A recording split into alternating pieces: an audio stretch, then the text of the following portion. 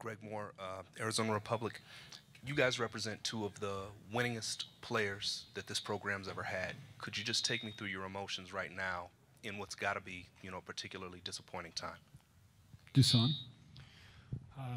Like you said, it's a really disappointing time for us. We didn't expect to end this tournament like this, and those wins that we won throughout our last 4 years, like, doesn't feel like that right now.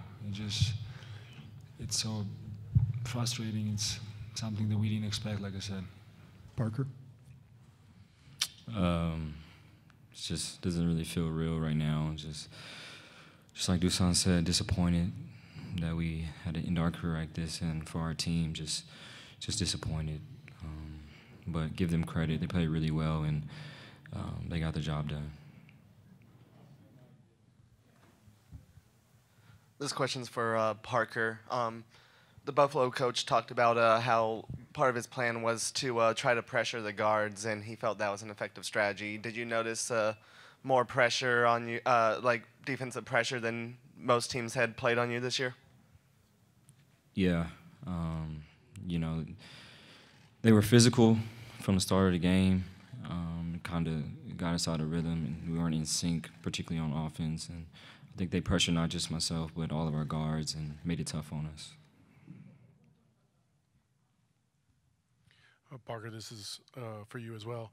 Can you just take me through your emotions in terms of the course and the journey you guys took this season, the ups, the downs, and for it to all come to an end tonight? We endured a lot from the beginning, like when we went to the Bahamas, and people kind of wrote us off, and I thought we responded every time that happened.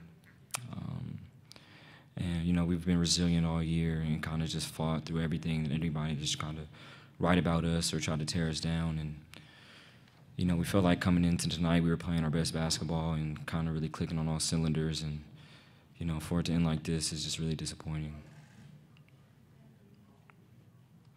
Any more for student athletes?